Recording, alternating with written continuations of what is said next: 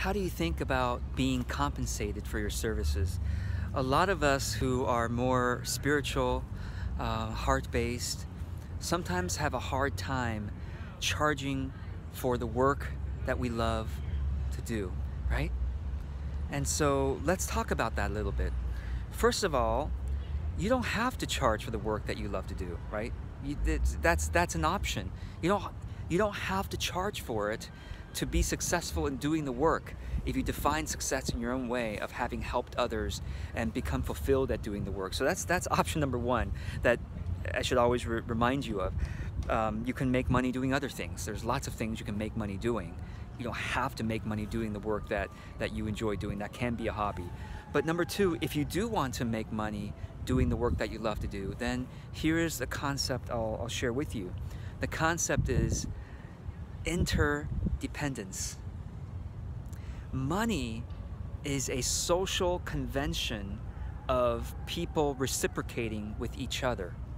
So when you give a service to others and they pay you, think of that as interdependence, right? They're depending on you for the service, and then you are depending on them for their financial support. So hopefully with that idea of interdependence, you'll feel less bad about charging for the services that you provide. And here's another, I guess, nuance that I want to share with you, which is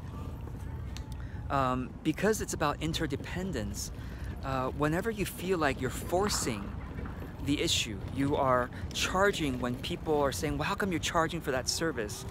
Then you are out of that sense of interdependence. Now you are in the territory of having to persuade, having to force them to do something that they don't feel is right to do. And we don't need to do that. We don't need to do that, okay? I'll use a kind of more mainstream example to help illustrate the idea. Imagine if you were going to apply for a job at a company.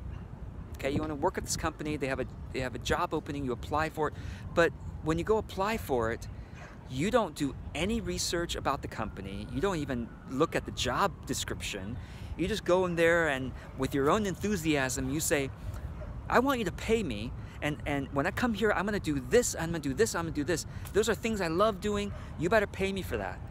Right? The company will throw you out the door right away. Similarly, when we go to our potential clients and we try to sell them on something that we are enthusiastic about, that we think they need and they should want, but they're not paying us for it, it's like the person who doesn't care what the company wants of the new worker and just says, you better pay me, I'm gonna come do this because I love doing this and love doing that. No. Right? Somebody who wants the job is going to research the company, research the job position, and say, oh, the company wants this from me. They're willing to pay for it. So let me bring my way of doing it to that job position. And I'm going to do that job position, make sure it's fulfilling the role that the company had in mind. And therefore, I will feel good about earning the money, right? Same thing with your potential clients.